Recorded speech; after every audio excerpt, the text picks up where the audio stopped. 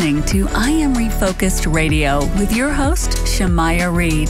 This show is designed to inspire you to live your purpose and regain your focus. And now, here's your host, Shamaya Reed. Hey, welcome to I Am Refocused Radio. We are here once again. Today we have another show. We have our special guest. She is the growth architect. She's going to teach you everything that you need to know. Her name is Beate Chelette. She has an amazing website you can go to. It's her first and last name, beatechelette.com. And we're going to learn everything about what she does. She's the founder of the Women's Code. She's also a podcaster herself. And first and foremost, Beate Chelette, thank you for your time. How are you doing today? I'm excellent, Shamaya. Thank you so much for having me. I'm looking forward to this. Let's get focused. Appreciate that. Thank you for your time. So like I said, people can go to your website. It's super easy, beatechelette.com. Kind of tell us a little bit about your expertise and what you do for your clients. Yeah, happy to. So my name is, as I said, Beate Chelette. I'm known as the growth architect. I'm here in Los Angeles, the city of misfits, as I lovingly say. And I mean by that everybody who doesn't fit anywhere else fits here magically. And I work with a lot of visionaries, big thinkers, thought leaders, unusual people that have a difficult time landing planes. And I'm the one who helps to develop the strategy systems and the workflows, the processes, and the plan on how we are going to help them to grow their authority and scale their impact. And when it comes to being an authority in your industry, that's something that you are helping people to discover and to explore. So for the audience, kind of explain to us, just starting out, what does it mean to actually become an authority in your own industry? And that is exactly the first question that you need to ask yourself if you want to be the authority. And let's just make a clarification so it's clear what authority actually is. A lot of people think that being an influencer or celebrity is the same as authority. It is not. Being an influencer and being a celebrity typically is reserved for a very, very, very small percentage. Most of us, especially the talking head kind of people, are typically authorities. And an authority is an industry expert. Somebody who is an expert in what they do in their particular field. So when we talk about building an authority or growing your authority, you want to always get clear on what do you have authority in. And then people get kind of very wide in their assumption. They say, well, I'm an expert in everything business. Well, to be an authority in everything business, like somebody like a Grant Cardone, is very difficult because it's a very broad thing. So then what you're the expert in. So for us, we then decided we are going to be the growth architect, meaning we can architect growth. That's what we are experts in. We're not experts in hiring. We're not experts in job interviews. We're not experts in leadership, change management. We're experts in architecting growth. And then helping you to figure out what are the pieces that you need to do that. That's what we are an authority in. So as you build your own authority, you want to be looking at what's your super skill? What are you really good at? What's so easy for you that you can't imagine that other people have a problem with that? That's usually a pretty good giveaway for authority. And then you want to think about who are the people that you're serving? Why are they needing someone like you?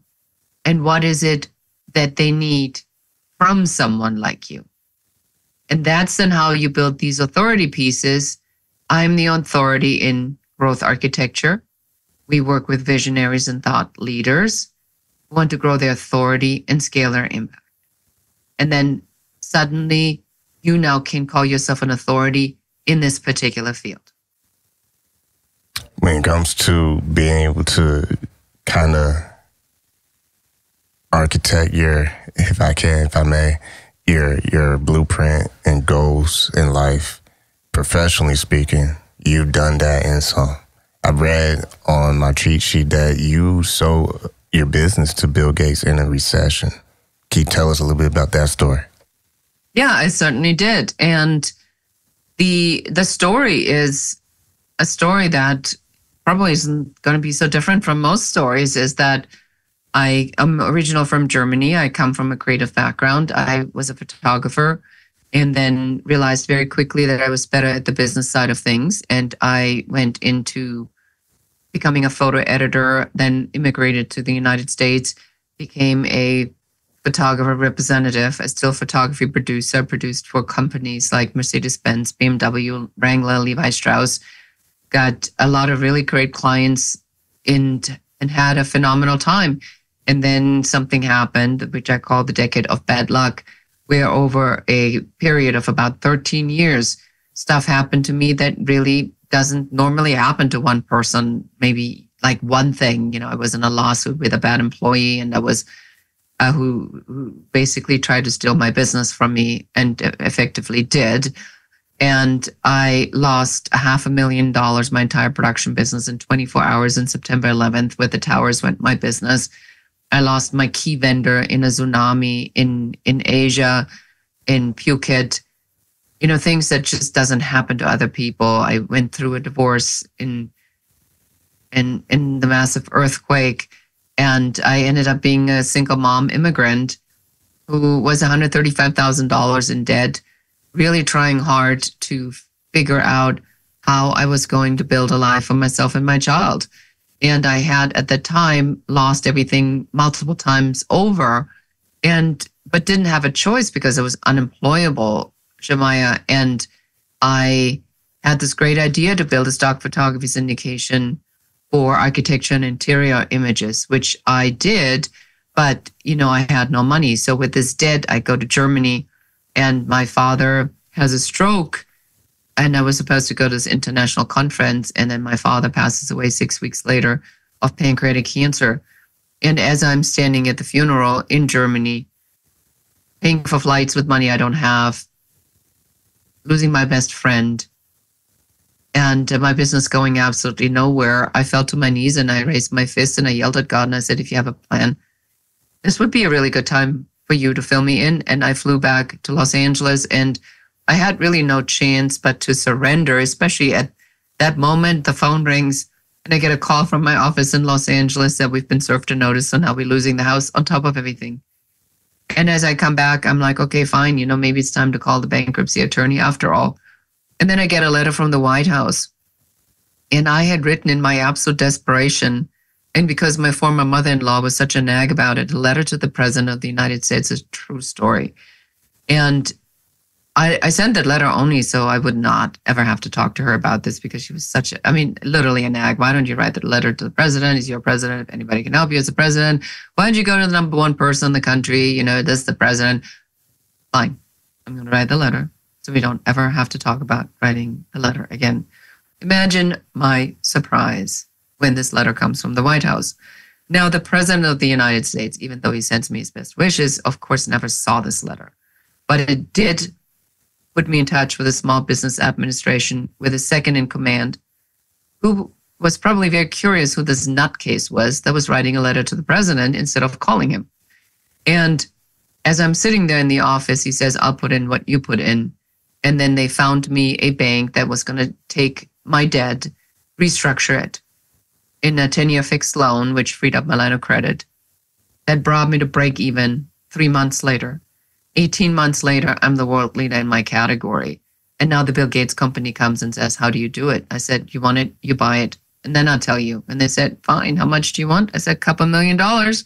And then they said, okay, that's how I got to sell my business to Bill Gates. That's amazing. Wow. That's an amazing story. I mean, that looks like and sounds like it could be a movie right there. I mean, wow. Did you ever do that like I'm doing right now? Did you say wow to yourself, or was it just, all right, let's just see what's next? I think that when you're in it and it is your story, it is, let's not forget it. It went over 13 years, and a lot of it was just pure survival, hardcore survival. When I sold the business, all I wanted to talk about is the success and how I did it. And nobody wants to hear that. Nobody cares. Everybody wants to the story. And in the days since, I've told the story many, many, many times. And every time I hear the story now, to your point, I go, damn, this is a pretty damn good story. And what a crazy ride for one person to take, and what a testament to the resilience, adversity, and overcoming. Absolutely. Yeah, because if you look at the mile markers, it's like, wow. That is something that you read in a book or you see in a movie. And then they'll tell you, come on, you're overdoing it. She doesn't need another tragedy. Please, what? Now the photographer dies in a tsunami, and the photographer's boyfriend is Nate Berkus. Oprah's Nate Berkus, and the whole thing is on Oprah? Yeah, that's another wow. And yeah, this is an amazing story that we're unpacking here. Once again, listen, I'm Refocused Radio, talking to our special guest. Our special guest today, Beate Chelette, and she has a website you can check out. It's beatechelette.com. And excuse me, my allergies, but when you look at the story that you were able to write, I mean, a little girl from Germany who, I would say, dream big. I mean, I don't know. I'll let you say to that, but were you always a big dreamer, or was this something that you grew into when you got older? I definitely think I don't know if I was a big dreamer. That's actually a very, very good question. I don't know if it was so much a dreamer as a rebel on not wanting what conservative Germany had in store for me. And there was an aptitude test, Shemaya, I took when I was 16, and it went over pages and pages and pages and pages. And they ask you things like, do you like being outside? Yeah. Do you mind carrying heavy loads? No. Are you afraid of heights? No. And on and on and on it goes. And at the end of this aptitude test, it says, you should be a roofer. Okay.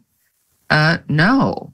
And then she says, what else do you want to be? I said, I want to be a jewelry designer. She said, there's lots of applicants and not enough jobs. I said, what about a textile designer?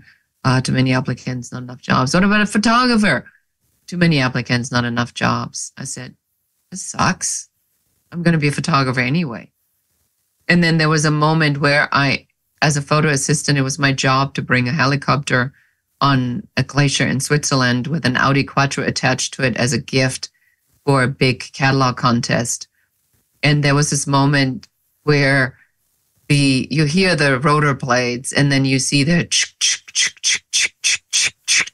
and it comes over to this huge helicopter with this car attached to it, flying over the mountaintop. I'm like, yep, I'm outside. I'm definitely schlepping, and I'm not afraid of heights. I'm doing exactly what the aptitude test said I was going to do. It is the interpretation of other people that is wrong.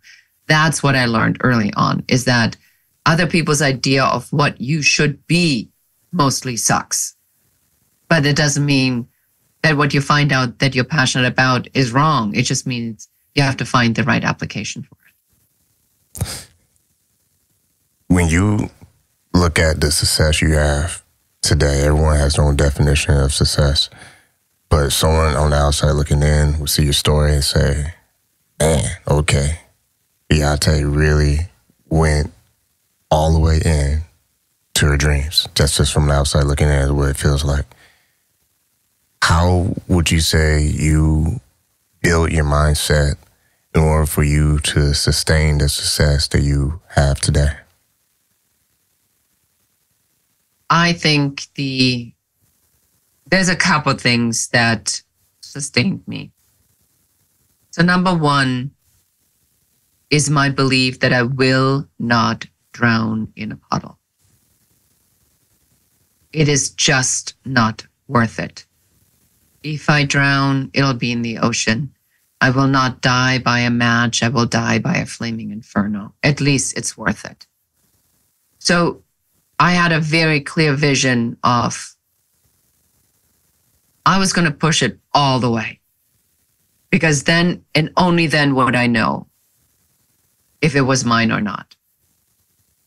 The second thing was that You have to really train yourself to not take failure personal. Because if I would have given up at any. I mean, after disaster number 5, I'm now at, I think, disaster number 9. If I would have given up after 5, people would have said, you know what, Beate? Totally get it. You did what you could. Gave it the best that you could give it.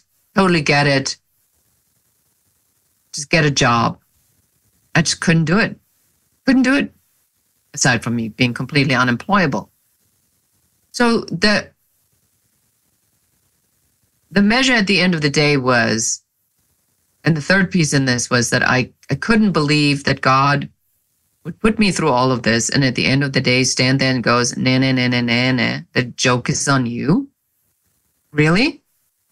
I mean, I couldn't fathom that there was some entity this cruel that would do that. So I choose to believe that it all had to be good for something. Well, and it did, because when the ship came in, look what a ship it was. Luxury liner, not a cruise ship cabin below deck, but above, my own boat. And while I, didn't make tens of millions of dollars, but I made enough. And I made out well, and it put me in the 1%. So I'm looking at this, and I think that the mindset always has to be, you have to be convinced that what it is that you're doing is worthwhile, because there's nobody out there convincing you of the opposite. Maybe except your mom, but your mom's not really the authority in the market here. You are the authority. And you have to take the authority, and you have to fight and claw your way through it. And then at the end of the day, it comes down to, what is it that you really truly believe in? Do you believe that you wasted your time? Or do you believe that you will be richly rewarded for everything that you've done? You just don't know until you know when you're there. You listen to I Am Refocused Radio, talking to our guest, Beate Chelette. She has a website, beatechelette.com. And I just want to say something real quick based on what you were talking about, because giving up is super easy. It's the first thing that you can choose from in the buffet line. And for our audience, I just want to say real quick, I'll get back to you, is that I get asked all the time, how'd you come up with this show, man? How you do this show, man? How you do this? How you get so many interviews? I'm like, I don't know. I really don't know. The first thing that I thought I was going to do was not radio. I never knew I was going to be doing radio. I never knew I'd be doing these interviews. I never knew that all this was bound to happen. It all started at a barber shop, believe it or not. All right. We had a table. Didn't know what I was doing. But the owner of that shop is Rico Rodriguez. He's a former boxer from Philly. And he told me, he said, man, you have a voice for radio. And I was like, yeah, I heard that a few times. But he said, no, seriously. And so I said, all right, he wanted me to do a show. And I said, okay, all right, you think it's going to be that? Well, let's go. I'll go for it. He said, you can do it in my shop, man.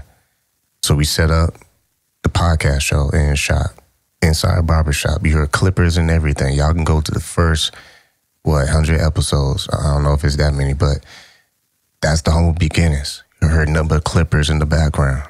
I love it. And you do what it takes. Yeah. And what I'm trying to get at is like you paraphrasing a little bit, you thought you were going to stay in this wrecked ship, and the whole time you were handing the blueprints for the biggest ship in the world. And I would never. Exactly. I love the way you put that. Yeah, go ahead. And real quick, it's just, I feel like people need to know this. I never knew the type of people that y'all see on Refocused Radio homepage.com. I never knew I was going to interview those people. Never.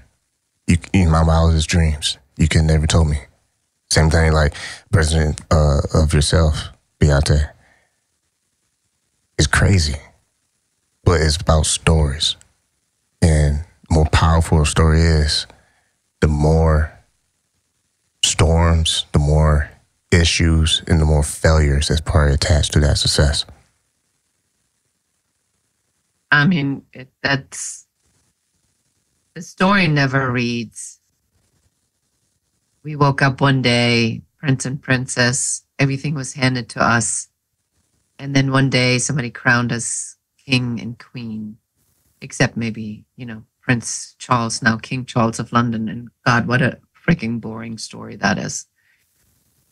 Right. There's nothing to that if it's handed to you. But if the appeal of the story is how you dug yourself out and made something out of yourself and took an opportunity and then created the pathway for many others after you to come, that's a story. That's a story to tell. You're also an author. You're the author of The Women's Code, Happy Woman, Happy World, a foolproof fix that takes you from overwhelmed to awesome. Kind of let the audience know a little bit about that book and what are some key points they can take away. Yeah, so the book I wrote because I realized after I sold the company to the Bill Gates company that there was a lot that was going on in organizations from minorities and women that just wasn't right. And I saw that men, especially white men for the most part, have an unwritten code that they follow. Stuff happens that you are unaware of, and stuff gets decided that you didn't know. And you can't really quite ever figure out what you did or didn't do because you're just not part of this code. And then I looked at how women are interacting at work, and I found that women don't have a code at work. And I figured if we try to take on the outside the big issue without having figured out our own internal issue, meaning we don't have a code amongst each other toward other women, then we frankly don't deserve any better than what we get. And so I wrote the book. And as I wrote the book, I came up with a couple concepts that have since been getting a lot of accolades. One is the superhuman paradox in the book. Behind the scenes, it was kind of written like a book. It's only available as a paperback, audiobook, and a ebook. And the paperback is the chapters are written short enough because I wanted women, as they read it, leave it in the bathroom for their men to find. Because it's been called the playbook of the other team to really understand what goes inside a woman's head. Because the women's code understands that there's a men's code. And we want to form together a new code that is beneficial for both, where we don't have to be at each other's throat anymore. And so I developed a concept called the superhuman paradox on why we always change perfection and what to do about that. I created a concept called ego rhythm, which helps people to understand on what rhythm in life they're in and why it is important to set a main focus on one rhythm and not all 9 at the same time, because it's a crazy making concept, and to really understand how to be a leader in your own life. So that's the purpose of the book.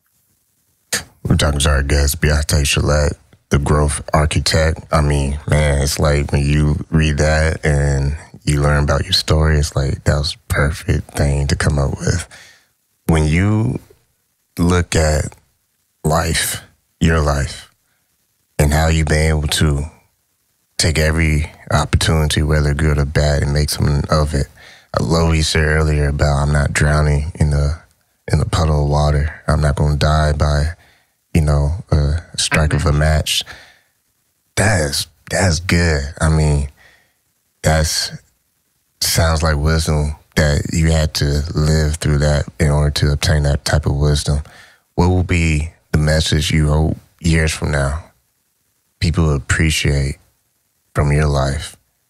I think it is really my no bullshit attitude that it's really much simpler than you think, and there's lots of shortcuts. So you can either figure this out on your own the long way, which I did, or you can find people who are experts, authority in something, pay them, and you find the shortcuts. So that's really a personal decision you have to make. So that's number one. The second message really is that we have to always look at this from a perspective of how do we frame things. Yeah, it's a tough time. COVID was tough. It caused a lot of mental issues. People are distraught, angry, upset. But then again, there's never been a time in the world where that wasn't the case. Somebody's always angry at someone for something. So you always get to make a decision. And I look at, when I work with my clients, I ask them, Shemaya, very simple questions. I said, is it possible? Is what you're trying to achieve possible? Has anybody ever done this before? Yes. So then if it is possible, is it possible for you? Yes. If it is possible for you, the question isn't, can I? The question is, how can I? And that brings the action with it. So my message is the decision. What decision are you going to make? Can you afford to wait until one day when one day, I don't know exactly what's one day going to happen? Or are you going to make today day one? Yeah.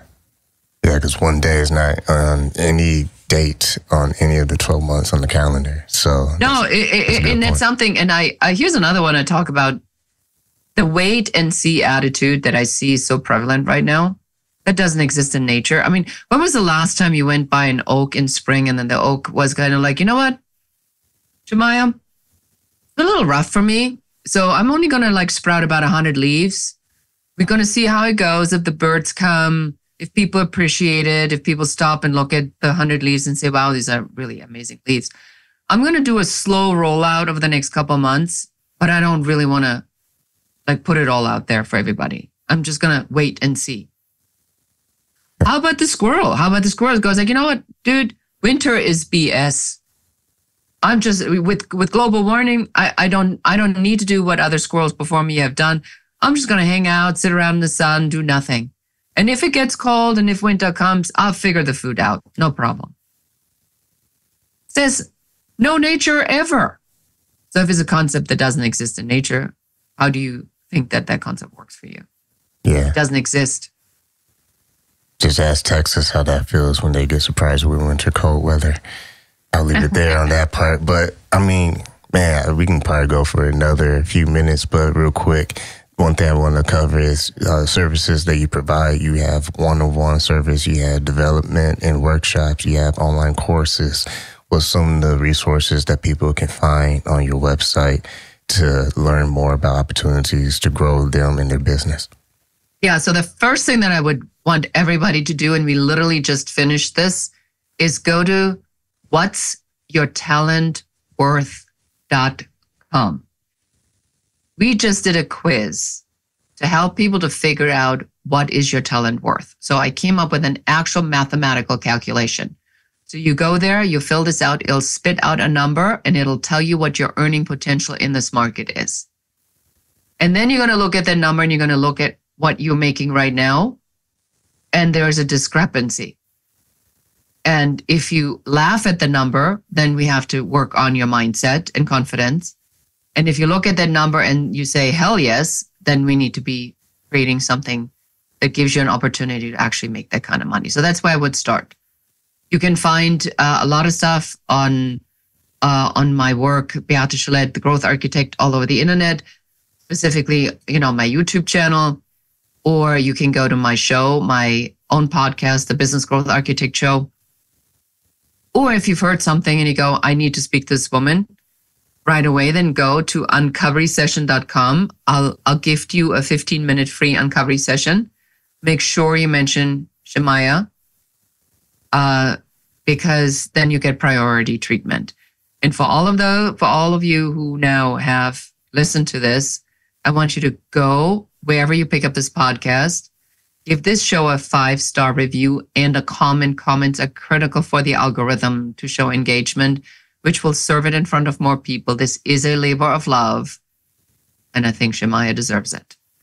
Then share the episode with one other person. I appreciate that. If you're listening right now, make sure you share this episode with everyone you know. You know how to do an email blast. do it. Send a text, do it. Share this show. We've been talking to our guest today, Beate Chelette. You can go to her website, beatechelette.com. Get her book that, you can really get a lot of valuable information from, The Woman's Code, Happy Woman, Happy World, the foolproof fix that takes you from overwhelmed to awesome. It's been great times on this show. And I have to say this one today was really one of the top 1% for sure. I want to say thanks to you, Beate, for your time. Thank you so much for having me.